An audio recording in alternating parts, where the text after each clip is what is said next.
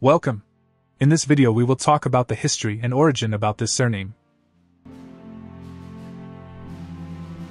The surname Andree comes from the baptismal name Andrew, which in Greek means manly. The name was popular as both a personal name and a surname, likely because it was the name of Scotland's patron saint. In Gaelic the name is Aindrea and Anndra, which again means manly. Andree from England was first found in Caithness, the northern tip of Scotland, a Norse/Viking controlled region from the 9th century, which became the Earldom of Caithness. This family was strongly associated with the Clan Ross. It was originally known as the Clan Siol Andrea, meaning the race of Andrew.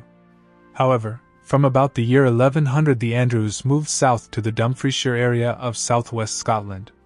Some of the family were found further south in England, specifically at Shotley in Northumberland. This surname may have several different spelling variations, such as the following. The crossing to North America did not seem so great in comparison with the hardships many Scots endured at home. It was long, expensive, and cramped, but also rewarding. North America offered land and the chance for settlers to prove themselves in a new place. And many did prove themselves as they fought to forge a new nation in the American War of Independence. The ancestors of those Scots can now experience much of their once-lost heritage through the clan societies and Highland games that have sprung up across North America in the last century.